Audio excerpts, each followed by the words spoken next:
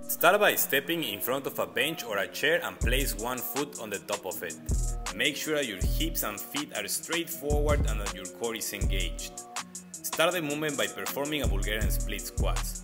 When your knee almost touches the ground, go up just the half of the range of motion and go all the way down again. Before you reach the ground, go up to the starting position. This would count as one rep. Important: your shin and your torso should be as close to parallel as possible when you are at the bottom of the exercise. That's how you can know if you need to adjust the distance between your foot and the bench or how much you need to move your knee or your hips.